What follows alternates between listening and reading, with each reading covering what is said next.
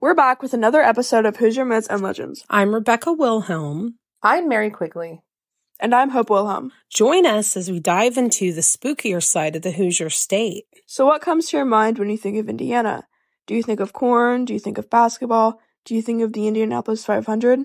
Maybe you think of famous celebrities who were born in Indiana, like John Mellencamp or Michael Jackson. But as the saying goes, there was more than corn in Indiana. 92 counties make up the Hoosier state. In this podcast, we are going to discuss some Indiana folklore from each of these counties. If you are into tall tales, ghosts, or spooky legends, then this is a podcast you are not going to want to miss. Today, we bring you a story from Indianapolis's most protected and historic district. We will discuss a home located in the Irvington neighborhood in Marion County, Indiana. In August of 2001, Pepper Parton and Wendy Geringer moved into what they believed would be the perfect starter home at 5811 Julian Avenue in the Indianapolis-Irvington neighborhood. The two ladies could not have even imagined what would happen once they moved into the Victorian-era cottage. According to a 2011 Indy Star article, shortly after moving in, the ladies began experiencing odd things, such as doors slamming, drawers opening, lights flickering, glass shattering, disembodied male voices saying things like, "Ask her," or "Was it Oscar?" and "Come walk with me." They quickly realized something was off with their newly purchased home. One evening, the ladies realized their home was part of a ghost tour when they looked out of a window to find around 100 people on their lawn taking photos. Sit back, relax, turn the lights down low, and get comfortable as we bring you a tale of the Indianapolis murder house and its ties to H.H. Holmes, America's first serial killer.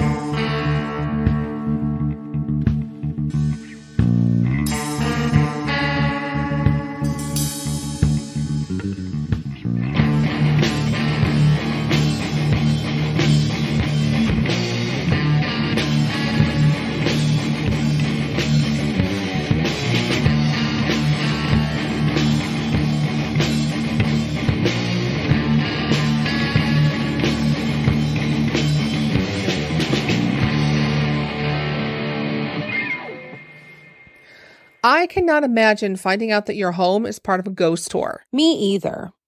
It makes me think of when we took the haunted tour of Alton, Illinois in June, and we went to the old TB hospital. Yeah, that was sure wild, standing out there hearing about the ghost stories as people came home from work or they were in their home cooking dinner. Yeah, I guess after a while, you would get used to it. I can't imagine what Pepper Parton and Wendy Geringer thought when they saw all of those people out in their yard. Well, they also had no idea that their home was connected to America's first serial killer, H.H. Holmes, and the mysterious disappearance and death of a 10-year-old boy named Howard Pitzel. The only thing they knew for sure was that they had both started experiencing weird things in their home after moving in. As we mentioned in our opening, the ladies had both experienced what we would refer to as your classic haunting activity. Things such as doors slamming, drawers opening, lights flickering, and glass shattering. The most disturbing thing would be the disembodied male voices. The couple even sought therapy, only to have a therapist tell them that they did not need to do therapy. They instead were advised to find a psychic to help them with their home. Things started to come together in 2003 when the book Devil in the White City by Eric Larson was published. Side note, this is a great read, so if you've not read it yet, put it on your to-read list. The book details H.H. Holmes's crimes and his connection with Wendy and Pepper's home. It also caused the ladies to realize why their home was a popular spot on the ghost tour. In October of 1894, Holmes rented the house from J.C. Wands in Indianapolis, paying 1 month's rent in advance according to the Road Trippers website. Holmes is infamous for his murder castle in Chicago. His real name was Herman Webster Mudgett, and he is believed to have murdered at least 200 people, maybe even more. Now, most of his murders did occur in Chicago, but he was known to have committed a few murders in other states, Indiana being one of them. In October of 1894, Holmes was acting as the guardian of 8-year-old Howard Pitzel and of his sisters Alice and Nellie. Little Howard, Alice, and Nellie were the children of Benjamin Pitzel, who had been Holmes's partner in crime. Holmes had killed Benjamin in Philadelphia and planned to kill the remaining members of the Pitzel family. Holmes wanted to keep the secrets of his many crimes from coming to light. It is thought that on the afternoon of October the 10th, 1894, Holmes drugged little Howard with cyanide of potassium first and then suffocated him. Pitzel's death was also the first murder to occur in Irvington. He hid his body, however, in a horrific manner. That afternoon, he had a wooden stove delivered to the home. It was in this stove that he decided to burn the body of Howard Pitzel. Once the body was burned, Holmes spread the ashes of little Howard around the outside of the home. Alice and Nellie were staying in the Circle House Hotel on Monument Circle. Holmes took the girls to Toronto, where he murdered them on October the 25th, 1894. It would take authorities a year before teeth, jawbone fragments, and the stomach of Howard Pitzel would be found in the wood stove on Julian Street. They also recovered his feet in the cellar. Holmes maintained during the trial that he had not killed Howard and instead had left him in the care of Hatch and Minnie Williams on October 10th, and that had been the last time he had been seen. We will be back with some other strange things we uncovered about H.H. Holmes after a short break.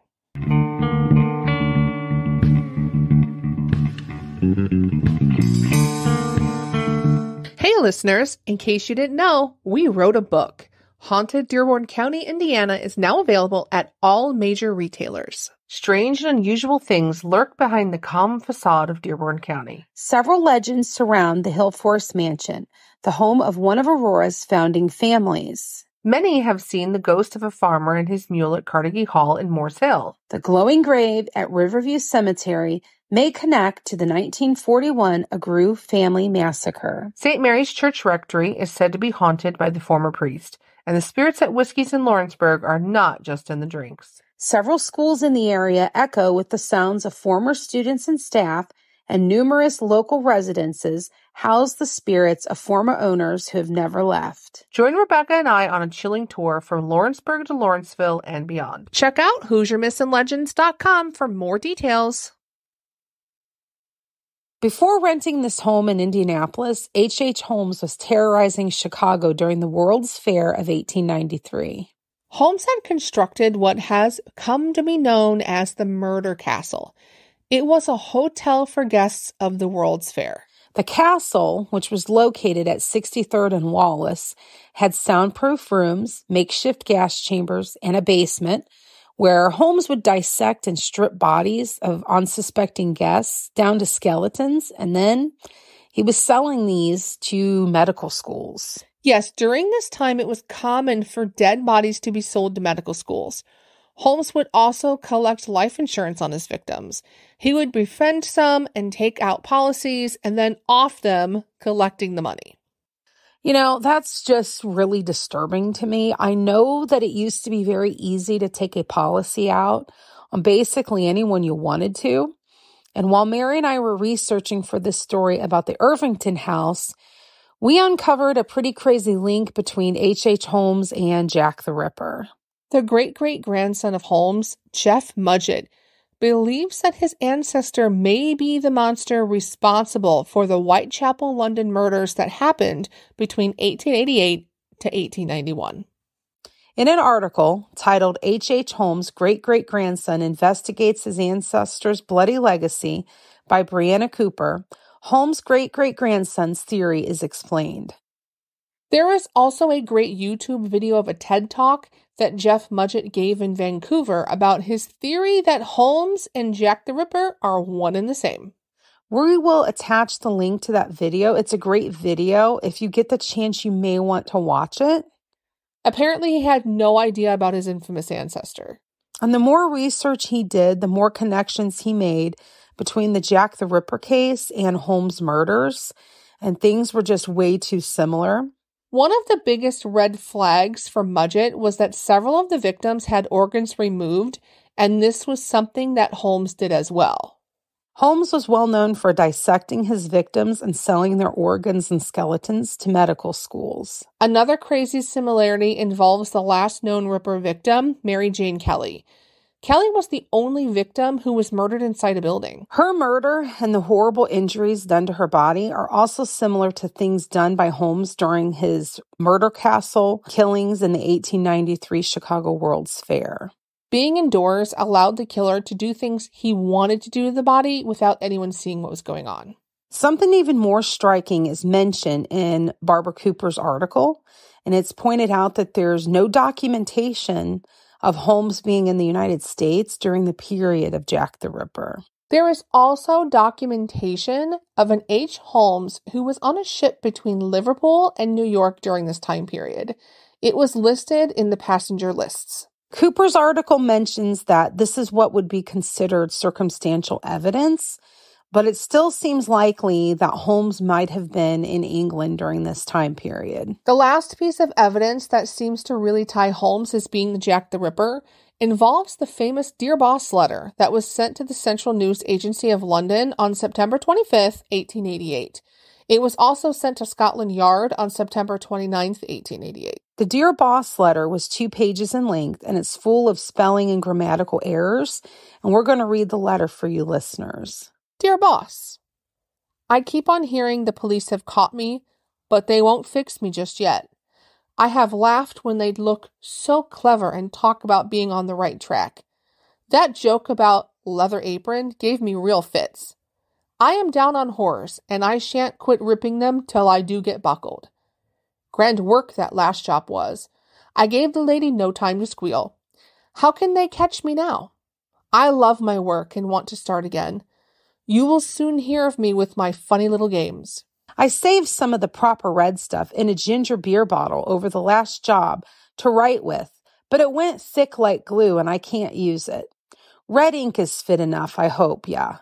Ha ha. The next job I do, I shall clip the lady's ears off and send to the police officers just for the jolly. Wouldn't you? Keep this letter back till I do a bit more work. Then give it out straight. My knife's so nice and sharp, I want to get to work right away if I get a chance. Good luck, yours truly, Jack the Ripper. Don't mind me giving the trade name. P.S. Wasn't good enough to post this before I got all the red ink off my hands, curse it. No luck yet. They say I'm a doctor now. Ha ha. This letter is just wild. What's even stranger is that according to Jeff Mudgett, the handwriting is similar to that of H.H. Holmes. The University of Buffalo apparently ran the letter and writings known to be written by Holmes through the same computer system that the FBI and the CIA used to match handwriting, and it was a very high match.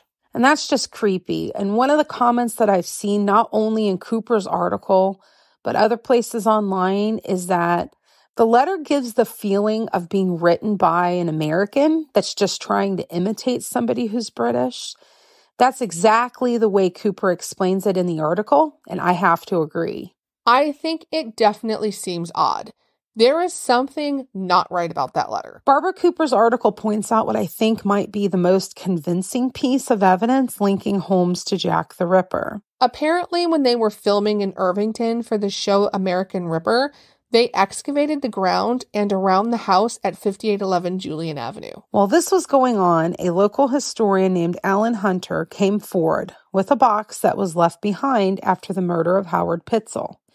Mary's going to read from Cooper's article. In the box were a set of English-made surgical tools, Holmes' commencement program from his graduation from the University of Michigan, a photograph of Pat Quinlan, an assistant to Holmes in the murder castle, and a tin-type photograph of Elizabeth Stride, the third victim of Jack the Ripper. Now, does any of this exactly 100% prove Jack the Ripper was H.H. Holmes? I mean, I think it makes a strong possibility. I agree. I hope one day the truth comes out. I know this was a very long time ago, but I still think it matters. For me, I think the creepiest thought of all is that the same man who terrorized the Chicago World's Fair, building his murder castle, could also be the infamous Jack the Ripper. That he has an Indiana connection is just wild to me. Holmes referred to himself as a devil during his trial, and he actually admitted to the jury that he had the devil within himself. In 1894, the devil came to the Hoosier State. Jeff Mudgett is the author of a book called Bloodstains, which covers his search for the truth about his ancestor. I have not read this yet, but I know that I'm going to be putting this on my to-read list for sure. There is so much more out there that we just can't cover in one episode. There is also apparently some suspicion that Holmes may have faked his own death and escaped execution in 1896. Apparently, there have been some discrepancies involving DNA, the documentation of how Holmes's corpse looked and his skeleton. So Mudgett does not believe that it's actually H.H. Holmes who was executed. And we may have to visit this killer again, as unfortunately Holmes did murder others in Indiana. There was 2 victims discovered in a home in Lowell, Indiana in 1919. There is also some proof that the home at 5811 is not the exact same house and that it was either torn down or moved around the block. Have you ever had an experience with the paranormal in the 5800 block of Julian Avenue in Indianapolis? Are you familiar with the legends of H.H. Holmes? We would love to hear about it. Please send us an email to HoosierMythsAndLegends@gmail.com or reach out to us on social media. We may use it in a later episode. In the email, let us know if you wish to remain anonymous.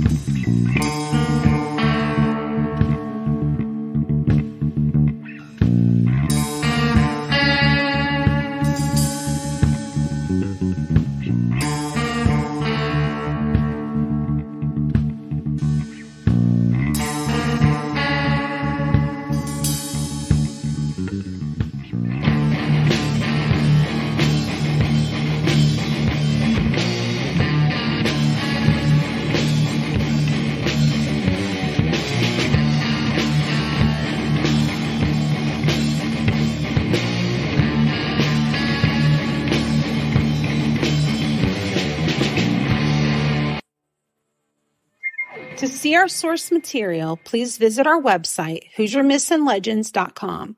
Please find us and follow us on Facebook, Instagram, TikTok, and now Twitter. Hoosier Myths and Legends is a Quigley Productions podcast. Our theme song was written and recorded by Wet Blanket. The song title is Taxidermy Race Car. As always, stay spooky.